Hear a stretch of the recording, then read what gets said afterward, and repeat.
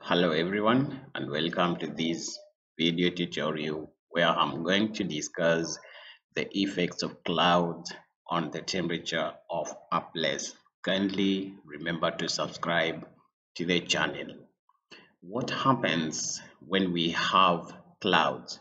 During the day, solar insolation from the sun meets the clouds. Then, what is the effect of the clouds here? The clouds will reflect back solar insolation into the atmosphere.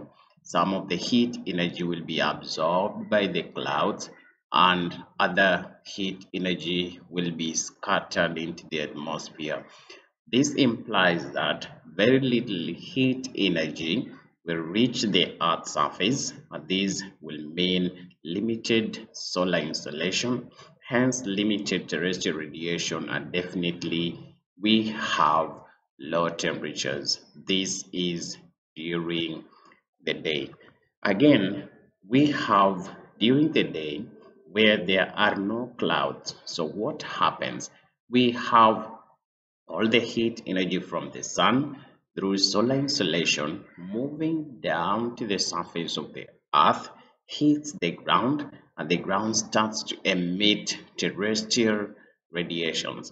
These radiations will hit the air above the earth's surface, and these will lead to high temperatures during the day when there are no clouds. Let's look at the night. A night with clouds is different. What happens? All the heat energy which was absorbed by the earth's surface or the ground during the day is now emitted during the night in form of terrestrial radiations.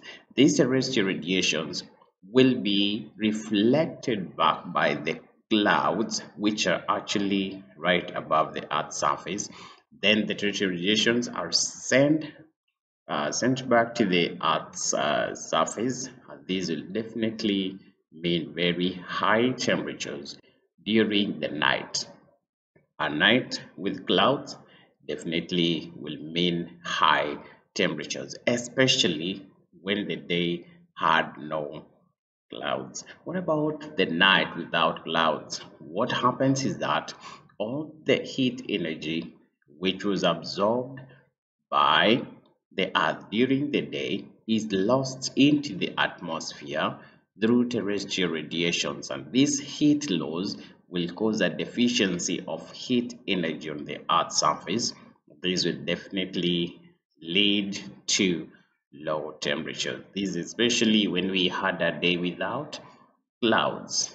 So this is the relationship between clouds and the temperature of a place. Thank you for watching. Remember to subscribe.